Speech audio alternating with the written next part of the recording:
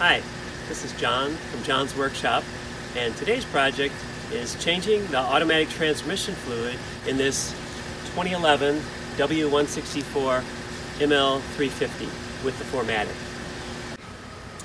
Alright, before you get started, you want to just make sure you have everything you're going to need for this. And so I've got plenty of fluid here. I had some left from a previous change back at 65,000 miles. Now we're at 130,000 miles. So I'm going to reuse some of the stuff I had before, and then I ordered some more. You want to have about 11 or 12 liters total because you're also probably going to do the transfer case with this same fluid, although we're not going to do that in this particular video. So you want to make sure you've got plenty of fluid. This is one of the choices you have. I kind of like this because I had it before and I just ordered the same thing again. You want to have a pump that can pump that fluid, and so this was the pump that I had ordered before. Basically goes in here and you can pump through this hose into this tool right here. You're going to need this. It's an adapter it's a filler adapter that goes into the pan of the transmission to fill, and we'll show you how that works later. You want to make sure you've got the filter itself and new stand pipe, as well as the new bolts. These are one-time use bolts, and of course the seal for the transmission pan. Also, I've printed out, it's just kind of helpful, the work instructions for the actual job, just in case you're wondering what the torque is or if there's a question while you're doing the job. So I like to have all that stuff ready before we get started. So the first step is to warm up the car. I like to drain it when it's warm. So we've warmed up the car, and there's a 13mm drain plug right here. So first step is to pull that drain plug out and have a nice big pan. There you can see the fluid coming out. This is supposed to be blue fluid, and it looks pretty black coming out right now. So this is another 65,000 miles on the transmission oil. So step one is pop the plug. Oh, you can kind of see it's a little bit blue there. And drain as much fluid as you can get out, and then the next step is we're going to pull, we're going to tip that stand tube over. So the stand tube is keeping the rest of this fluid from draining. So if you put a small screwdriver in there and you pop that open, you can see all we did was tilt that stand tube a little bit, and then you can get the remaining fluid out of the pan, so you don't have to have all that stuff in there while you're removing the pan. On the front end of the transmission pan here, there's a bunch of connectors and some wires, so we need to take that off, and you can see there's a bolt here, so we're going to remove that and then pull this out of the way. To get that bracket out, there's a bolt on the driver's side right here that holds that, and then there's the other one that we just looked at. Got to get both of those out. So with both of those bolts removed from that bracket, you see you can now push this to the side and get to that last pan bolt right there that's kind of obscured by this this bracket here. So that's how you get to that one, and then you just kind of work around this as you're pulling the pan out. But with that loose, you can kind of move this out of the way. One of the things I like to do is clean some of this dirt off with a toothbrush before you take the pan out, just to help keep from getting dirt anywhere. We're definitely going to be cleaning the pan, but just want to make sure there's no contamination that's going to get back somehow onto the transmission. I've got the middle bolts out and the front two bolts are loose, and so what we want to do is take the back of the pan down first because there's still fluid left, and it'd just be a little easier to have that the fluid come into the drain pan in a known way rather than kind of sloshing all over the place. So I'm just taking these last two on the back side out.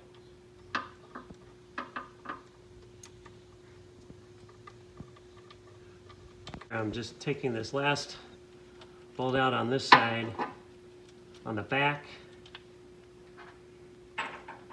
And there's a bunch of fluid that's still in here, and you can see, there it goes. So you want to do that and then drain the rest of that in a controlled way so it doesn't just come flying out. We get the front bolts out, now all the bolts are out. So we should be able to pull this down.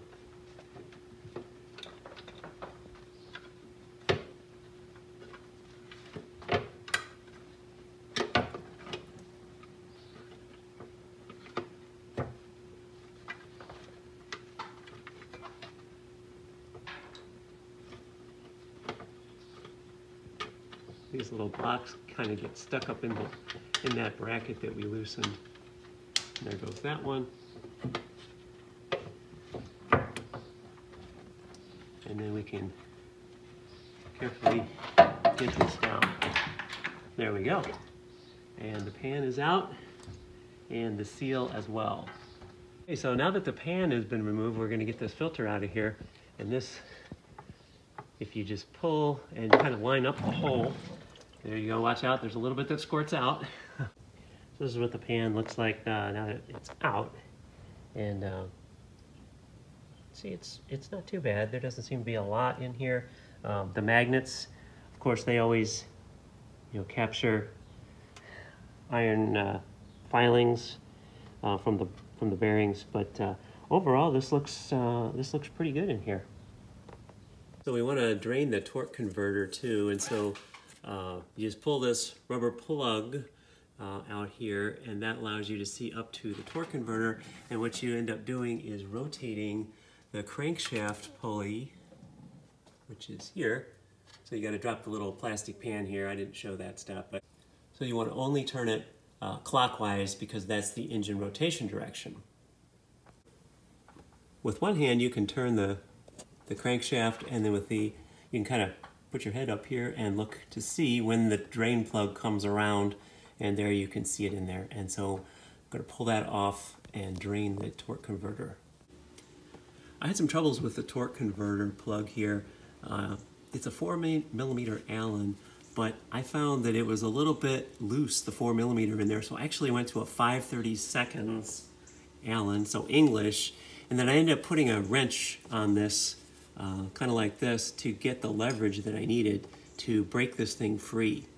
So that's how I was able to get it out of there, and you may have the same trouble. It hasn't been off for a while. Then once you get that drain plug out, see it just drains, and just make sure you get your drip pan ready. It kind of squirts out towards the front of the car, so just be ready when it comes out, but it takes a little while for this all to drain. So to get the drain plug torqued to the right torque, this one's an 8mm thread, or 8mm size plug, and so it says 10 Newton meters is the tightening torque. So in order to get the torque wrench on there, I had to kind of craft this up. So I took that 5/32 Allen that I used to take the torque plug out with, and I cut it off and put it into a 4mm socket. It just barely fits in there, just a little tiny tap, and that is how we're going to torque up the drain plug. So 88 inch-pounds is the same as 10 Newton meters, so that's what we're going to use here. Okay, and there is about 88 foot-pounds. I'm sorry, inch-pounds. Next, you want to make sure that where the pan gasket is going to contact the bottom of the transmission case, that that's all clean. So you want to wipe that off carefully and make sure there's no dirt left all the way around. Okay, so I've got the new filter. It's a Mercedes part. PA66 is the filter here, exactly the same as the one that I pulled out. And when you go to put the new one in, you want to get you can just use some of this used transmission fluid. Make sure that the O-ring is lubricated here, and it just pushes right back up into the hole up here, like that. And then you're ready to put the pan in. Okay, so for replacement of the standpipe here, when we're looking at the work instructions, there's an old pan design, which is down here, and a new pan design, which is here, and they look a little similar. And so the key is supposedly these are oval shaped here. So if we look here, these look oval shaped. The other thing too is that you can see the date here as of 21/6/10. So that would be 21st of June of 2010. But on my transmission pan, the date on here, I believe, which would be 02/10/11, which would be the 2nd of October of 2011. So those two things together are telling me that this is the newer pan design, even though it's got this chamfered part right here, which they talk about in the older pan design. But I think because of those oval shaped holes here, oops, right here, I think this is the one that uses the green overflow pipe. So that's what was in there before, and that's what I'm going to put in again this time. So I ran into an issue here, so I didn't notice, but these are my original pan bolts, the 6 of them, and it's a one-time use bolt. You tighten it up to a specified torque, and then you tighten it another 180 degrees. And when I ordered from FCP Euro, they sent me these, which are clearly not the right one, so I'm kind of stuck. I'm going to have to reuse these, and I'm going to just have to set them to a particular torque. The pan all ready to go back in, it's been cleaned up. The magnets are all clean and back in place, and we've got the green stand tube here. We've got the new gasket. I'm going to put a little bit of transmission fluid on this surface here right before putting it on.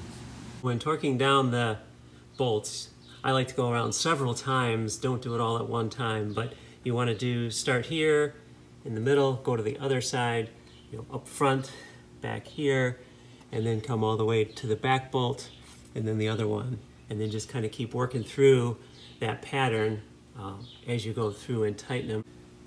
As I mentioned before, I am reusing my transmission pan bolts, unfortunately, and so there was actually a good video online that showed a fellow who was tightening to the proper torque, and then he did the 180, and he was measuring the torque in the tightening while he was doing the 180, and he was getting essentially 8 Newton meters. So I converted that to inch pounds, which is what my torque wrench has.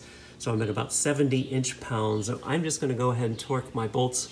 Hopefully they won't break, and they'll stay on there for each one of these to 70 inch pounds. This is the tool for filling, and it really just goes in the drain plug and provides a way to hook the hose to pump fluid into the transmission. So you can see it's really just put it finger tight there, and then we're going to hook our pump hose onto here. So I'm pumping fluid in here.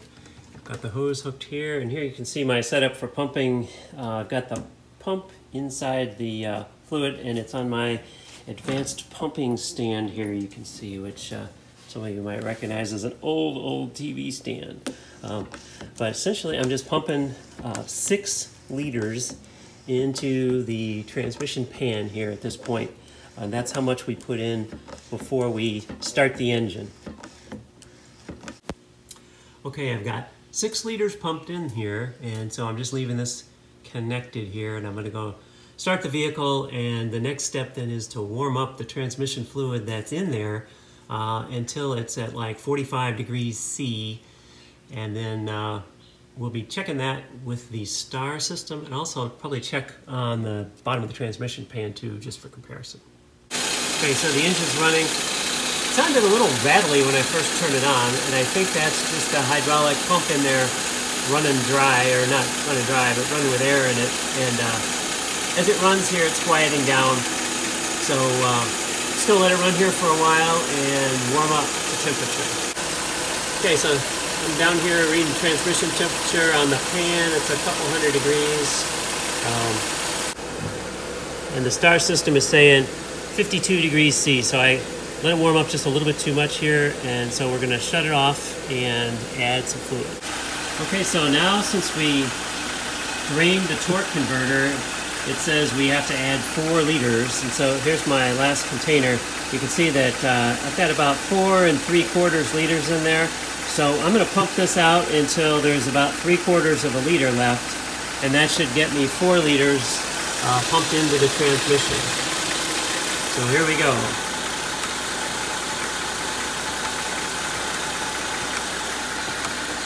And you can see it going down.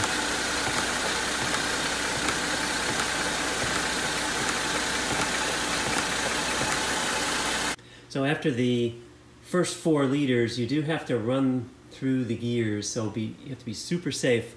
I've got the vehicle up on a lift here, and so I kind of lowered it so I could use a step stool to get up into the car, and you just have to be super sure your foot's on the brake when you're shifting into park and into, you know, drive and reverse. But you do need to go through the gears to make sure that the transmission gets the fluid pumped into the appropriate places before you take the fill tube out. But just a safety reminder, just make sure you're in park when you first get in, you've got the brake pedal depressed, and probably even a good idea to have a block on the wheels, especially if your car's up off the ground. So just be safe.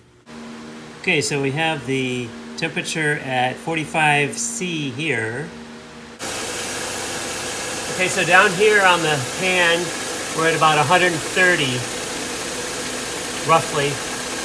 With it saying 45 up there. So that's actually a little bit hotter than you might think. I think it's 113 is what it's supposed to be. But this is supposed to be the right temperature to pull this. And I've got a catch container here to catch however much comes out. And I've got the drain plug ready to go back in. So here we go.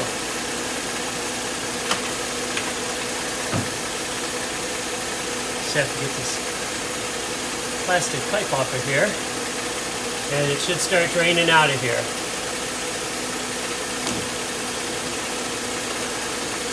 And I'm measuring how much is coming out because I know how much fluid I totally drained out, and I don't want to lose more than what I mean, I don't want to end up with less fluid in there than when I started.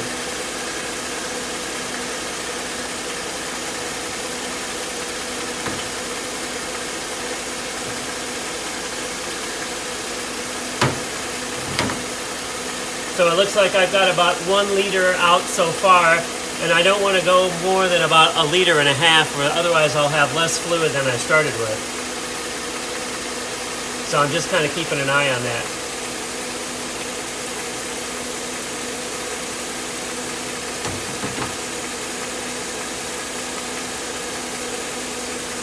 And at this point, I can really take this off because there's no reason to have that on there. Okay, now you can see it's just sort of dribbling there. That's where I'm going to go ahead and put this in. You can see how it changed the flow. That means the standpipe is, the level's right about the standpipe. So the job's all done, but there are a couple things I wanted to mention that would have saved me a little bit of time, and hopefully it would help you also. But make sure you have a 27mm socket handy. I didn't have that, I had to go get one. To be able to rotate the engine. The other thing was make sure your bolts are right, like mine were not correct and I had to reuse them. I would recommend getting a new drain plug in the torque converter just because that 4mm Allen is just a little loose in there, so I would get a new one of those. Make sure you have new seal rings for the torque converter and the drain plug. So the one last thing I wanted to mention too is I ran the car quite a bit. It was pretty warm, so all the metal kept that heat, and it was a hot day, so I had to wait kind of a long time for the transmission fluid to cool back down to the 45 degrees. So next time I think I'm not going to warm it up quite so much, so just want to pass those things on to you. And so hopefully this was a helpful video, and thank you for watching.